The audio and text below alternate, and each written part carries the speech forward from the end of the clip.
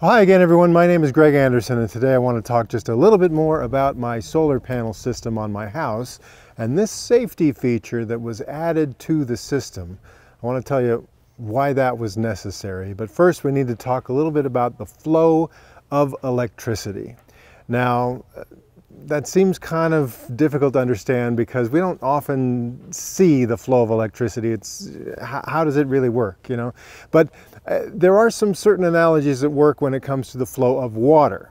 So most of us are more familiar with the flow of water. We turn on the faucet every day and we see how that works. So let's just use that a little bit to help us understand electricity. So electricity flows from, if you're talking about the grid, you're talking about some places where it's generated in very high volumes, a lot of power, then that gets brought to us through these high wires on these big towers, and that eventually gets down to some smaller, maybe substations, and then those substations distribute the power out in, again, smaller amounts on, say, like these power lines that go down our street. And eventually, well, in our case, the power lines down the street go to this pole right in front of our house and through a transformer, and then that transformer sends wires across the street to a pole that's on our side of the street. And on this particular pole, some wires continue above the ground to the neighbor's house, but then our wires actually come through a conduit down under the ground to our house and come up through a conduit that's down here below this box. So the wire then comes up to here, and the wiring goes to this net meter, and this net meter helps the power company to keep track of how much power is flowing into our house from the grid. And then because we have solar panels, it also tracks how much power is going out from our house back into the grid. So we get a certain amount of credit for all the excess power that we generate, say in the summertime, or even in the wintertime during the day when we're generating more than we consume at that moment. And then we're able to draw some credit back out from the power company to use power, say overnight, or at times when we're not generating enough to sustain our needs at that moment. So you need a net meter to keep track of that back and forth movement. All right, so all that is the power company's responsibility, and it's all their property, I guess you would say, right up to here where it goes through this main circuit breaker. This is the main cutoff to the house. And everything downstream from here, if you will, is our responsibility. It's on our house. But up to here, it's the power company's responsibility.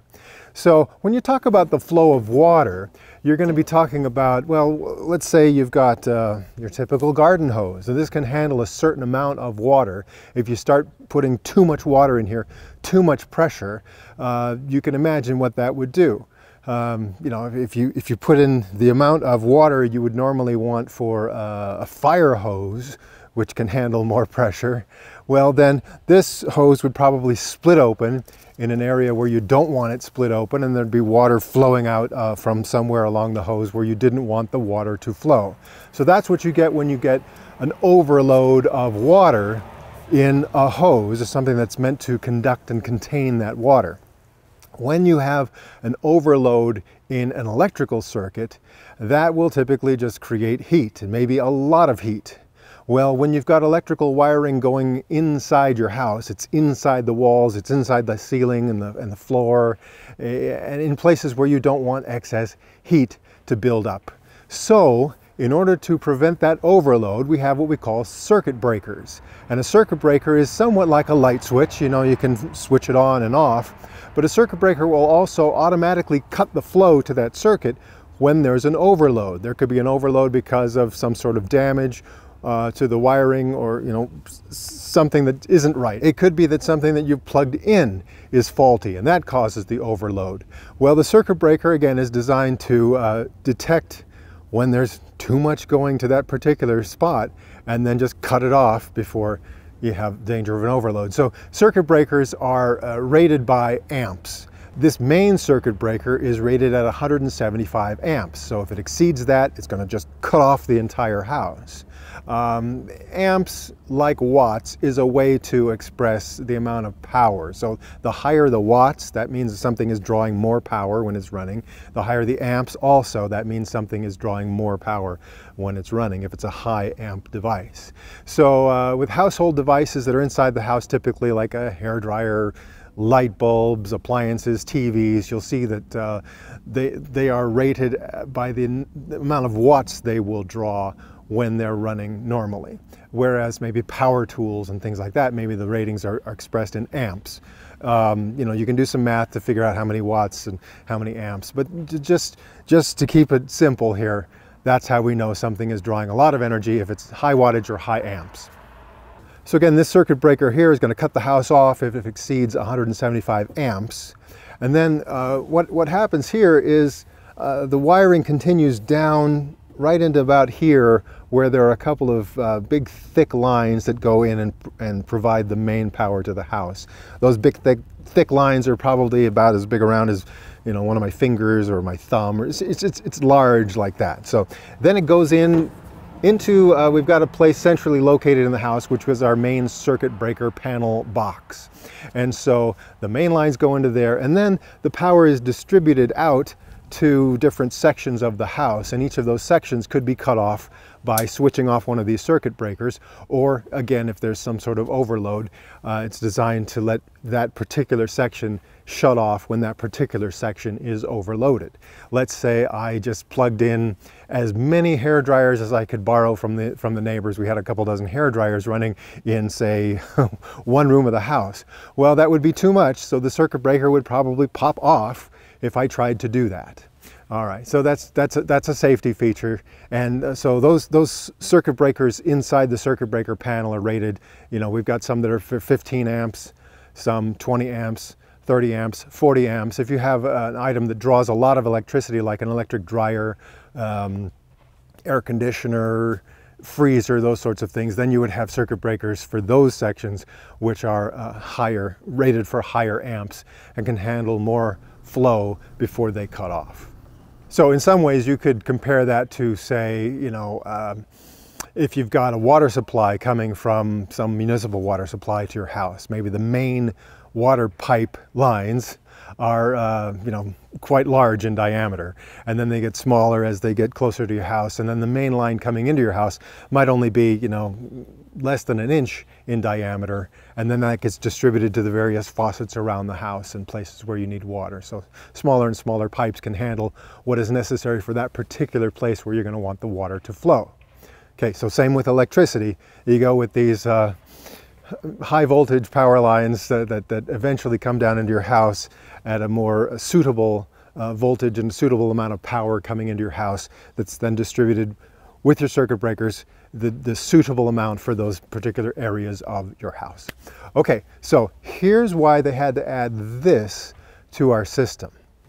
As you know, I've got solar panels, and they can generate electricity that then gets sent out to the grid.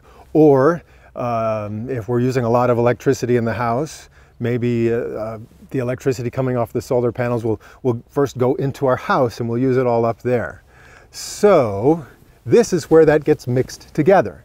When the main power comes in through this circuit breaker, then before it goes into the house from this point, this is where the solar panel power is added in. And there are circuit breakers right here, so that if there's any problem with the solar panels, some sort of overload before it gets to this point, these circuit breakers are designed to cut off the inverters and cut off the solar panel system, so we won't have trouble there. But what if, okay, because of the way this is where the power gets mixed, what if I tried that experiment where I was running everything in the house, drawing as much power as I possibly could? I had all those hair dryers from all over the neighborhood. I turned on the air conditioner, and I had the freezers running, and I turned on the washer and dryer, and just had everything I could.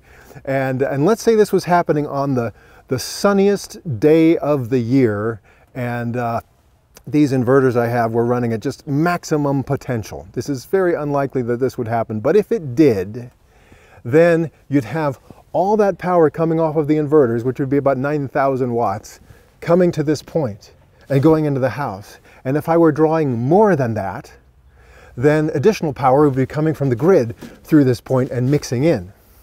Well, you could have up to 175 amps coming from the grid plus this. And so that may be up to a dangerous level if I were trying to pull that stunt. When we get to this point, that main power coming to the house might be overloaded. We might be drawing far more than those lines can handle.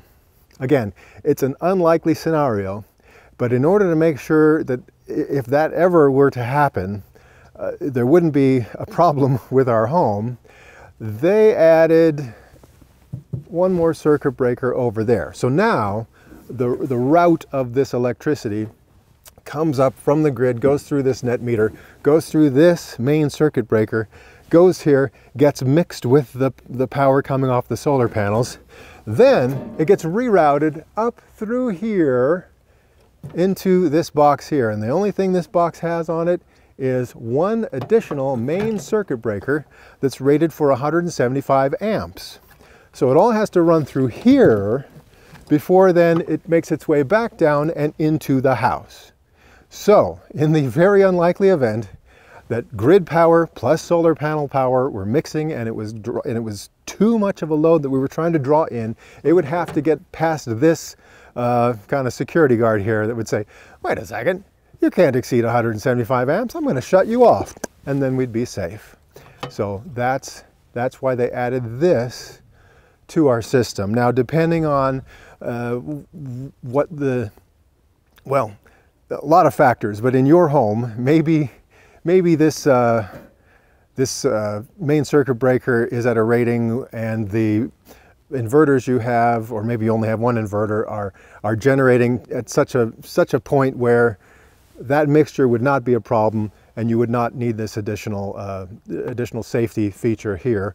Or maybe the place where these mix together would be in a different place in the overall flow of electricity, and then you wouldn't need that additional thing there. But you know, I guess I'm grateful that whoever consulted on this and decided, you know, this is the design we want to do. Because I, of course, hired another company to do all this solar panel stuff. They said, you know what, before we sign off on this, let's just add this guy, and then we'll be safe. We won't have to worry about anything. So that's just another added thing that I thought I would mention. And again, I don't know exactly how your system is set up compared to how ours is set up. If we knew in advance, before we built the house, that we were eventually going to have solar panels on it, I suppose this box would have been configured in a different way to begin with. But I'm happy to know that, well, the way it is now, we just won't have to worry about that particular scenario of an overload. And oh, but wait, there's one more thing I should mention here, and this is just kind of a silly thing that in the real world this isn't going to happen, but here's what could happen.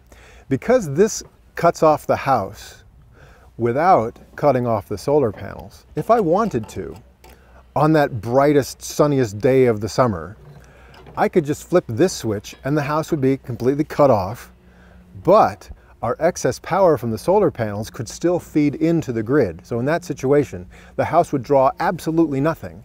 And everything we were generating from our solar panels on that day, at that time, would be going right back into the grid to give me credit for using electricity later on, say in the middle of the winter. I could do that, but I'd probably be better off just going inside and, you know, turning a few things off inside the house like normal people do, rather than cutting off the house with this main switch. But, you know, if I ever decided I just wanted to be so green, you know, that all my solar panel is going to be saved today, all that solar panel power, and not, anyway, I could do that. All right, so anyway, that's all for now, and thank you for watching.